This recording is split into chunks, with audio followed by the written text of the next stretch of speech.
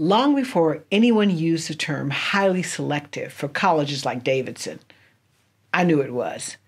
And it was clear from the first few minutes on campus that many of the students were highly privileged. It was also clear to me that I was decidedly not. But I figured a shared commitment to the place and the mission would level the playing field, put us on common ground, create a landscape where race and gender didn't really matter. But on a spring day in 1992, I walked into some truth. I walked right into the Civil War. Now, that's not how my classmates saw it. They were not, as they explained to me, glorifying slavery. They were celebrating a time when chivalry was alive and when women sat on verandas sipping mint juleps. We all know who built those porches, grew that mint, and then made and served those juleps. So I had to challenge that narrative. And once I started, I never stopped. In fact, challenging that narrative and everything it perpetuates has made me into what I am today. A diversity pragmatist. Someone who looks for objective ways to deal with some highly subjective issues. For me, the focus is race. And right now, I stay pretty busy because right now, everybody is talking about race. Not diversity, but race. We all know why. And what we know should make us challenge everything we thought we knew about diversity, equity, and inclusion. In fact, choosing to challenge was what women all over the world raised our hands for in 2021. Choosing to challenge is what all of us are here to talk about today. What does it mean to challenge? How do you know where to start? What can one person, one company actually do? The answer, I believe, is a whole hell of a lot. Challenging for change is a 3-step process. Choose, commit, commence. Challenge is a choice. We have to speak up, lean in, and take a stand. You have to pick a side. But you ask, which side? What challenge do you choose? Great questions, of course. But let me suggest that instead of asking which or what, start with why. Simon Sinek, author, organizational consultant, and TED speaker, describes this thinking process as the golden circle. He says most organizations can tell you what and how, but only a few know why. I believe that's also true for challenges. Successful challenges start with why. So what is your why? Your why drives you to want change and to be willing to lead it. Your why is shaped with the words, I believe. So what do you believe about injustice, inequity, inclusion? Find your why, because ultimately your why becomes your what. And that brings us to the second step in challenging for change. Commitment. Everyone here has already committed to one challenge, changing the landscape of leadership. That's Nerdy Girl Success's big, hairy, audacious goal. That's your why. But how do you make your why your what? Whether you're committing to challenge as a person or as an organization, start with what you know. Allow me to share an example. Before I joined the Neuro Leadership Institute, I was a speechwriter for the CEO at UPS. On May 25th, 2020, George Floyd died after a Minneapolis police officer kneeled on his neck for 8 minutes and 46 seconds, sparking global protests against racism and police brutality. Exactly 1 week later, on June 1st, 2020, Carol Tomei officially assumed the role of CEO of UPS. In her first statement to UPSers as CEO, she vowed to turn her anger about racism and inequity into action. Shortly thereafter, on a Saturday morning, a cross-functional team of UPS leaders came together to see if there was a way to make Carol's aspirational statement actionable. And the UPS Equity, Justice, and Action Task Force was born. fighting racism and inequity was what Carol chose to challenge. Building a framework for action was how we committed to that challenge. We started with why. Because we believe inclusion and diversity are essential to innovation and success, which led us to what? Combat racism by promoting justice and equity, where systemic racism persists, and UPS is best positioned to move the needle. That last part was the most important. When you're a global company with more than 500,000 employees, there's a lot you can do. And when you choose to challenge things as big as racism and inequity, there's a lot you need to do. But committing to challenge is about deciding what you will do. And since no single company can do everything, we focused on what we already knew how to do, our core competencies. As a communicator on the team, I started looking for ways to make sense of things. I knew racism is systemic, so that's where we have to fight it. I knew UPS already had a presence in the judicial, economic, cultural, healthcare, and education systems. I knew who our diversity and inclusion stakeholders were: employees, customers, suppliers, the community. That's where we could do the most good, where we could best commit to challenge. Everyone started throwing out ideas, so I started drawing pictures, connecting dots, because that's my core competency. That's how we started. This is where we landed.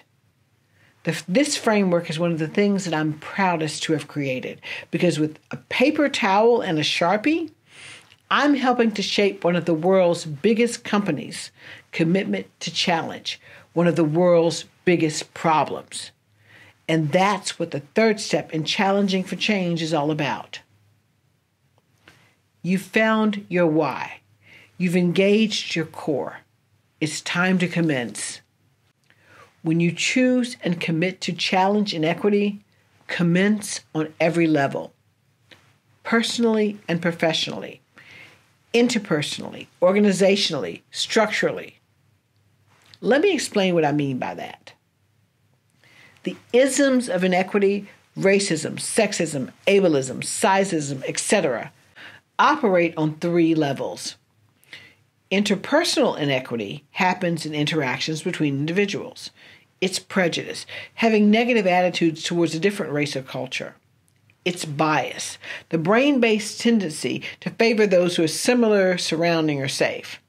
It's what we usually think about when we talk about workplace racism and sexism. But it's really not the biggest problem. Organizational inequity happens when institutions do things like they've always done. It's status quo, not rocking the boat, letting things evolve, organic change. In theory, that works. In reality, some people have privilege.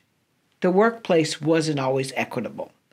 It won't get that way by wishing and waiting. That's organizational inequity. Structural inequity is the bigger system within which this all plays out. Structural inequity is cumulative, pervasive, and durable. It's often mislabeled, misunderstood, and therefore denied. But once you know where inequity exists, you can commence the challenge to fight it. Start with yourself. Look inside and check your unconscious bias. If you have a brain, you have bias. It's biological. It's how humans reduce the number of decisions we have to make, how we find our tribes, how we survive. Bias is biology, but unmitigated bias can lead to bigotry. I work for a company that develops solutions to mitigate bias. So yes, I know it's possible. And once you start working on your bias, you can be an ally. That starts with having what I like to call 5A conversations. Ask the people who live the experience. Absorb what they have to say. Listen. Accept that what they say is true. I didn't say acknowledge, I said accept. adjust your own beliefs, accepting that beliefs are not truths, and then articulate. Tell the truth, take a stand, be an ally. Next, commence the challenge on an organizational level. No matter where you sit on the org chart, you can be an ally in the workplace. But if you're in a decision-making position, you can fight inequity by advancing what I like to call 3R DEI. 3R DEI comprises three things: identifying real problems, assigning real measures, instituting real consequences. And the operative word is real. Real problems, those are the things that diversity can really solve, uniquely. In any good business decision, the first question before deploying any resource is, what are we solving for? Diversity is an asset, which makes equity a strategic advantage. And if you identify the problems diversity solves in your company, then it's a lot easier to make equity a strategic imperative. In inclusive companies, real problems are the ones that leverage diversity to address real issues.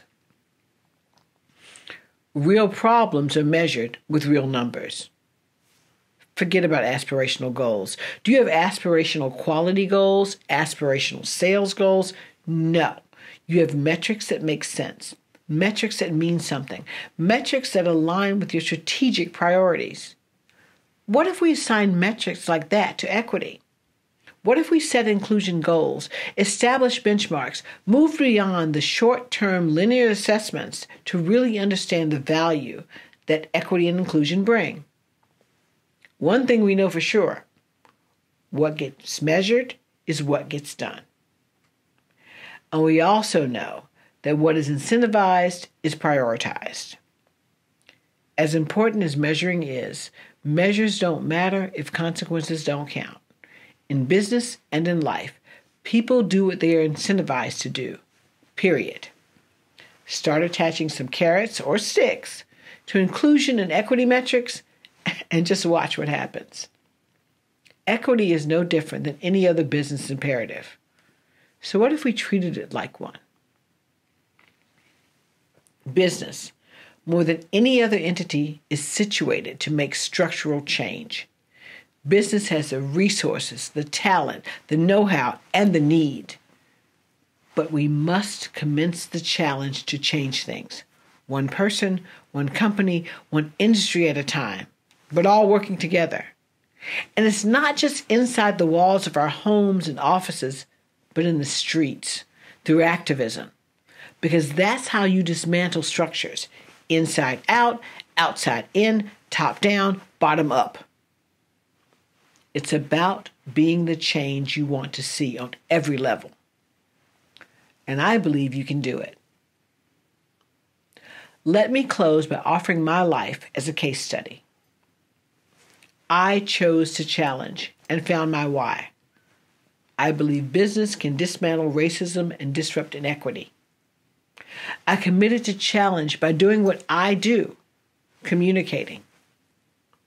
And I commenced the challenge interpersonally by being the voice of those who might not have one, organizationally by connecting dots and building frameworks for action, and structurally by whispering in the ears and shaping the voices of leaders, and then sharing what I've learned on every soapbox or stage my feet could find, including this one. And there is no place I'd rather be. Because I believe we are the ones who can do this work. So I charge you, choose to challenge, find your why. Commit to challenge, engage your core. Commence to challenge, do the work. I believe we are the ones that our companies and the world have been waiting for. And I believe today is as good a day as any to start. Shall we? Thank you.